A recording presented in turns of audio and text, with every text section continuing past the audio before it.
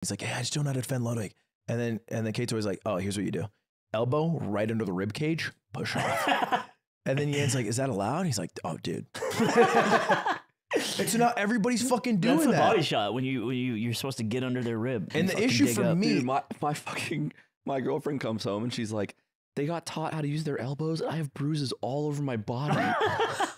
Rochelle was going in on her. Oh Rochelle's my hurting God. her. And so anyway, what happens to me is I have like a meter, like I'm playing Street Fighter. Yeah. And when my meter's full, it's just like fucking burst rage. And I start, bumping in and jumping up and pushing them off, which is what you should do to counter. But I'm like, I don't want to get to that point.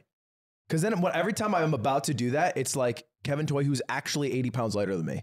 I'm like, I don't want to fucking and then jump up. Does that mean that basketball's coming to an end?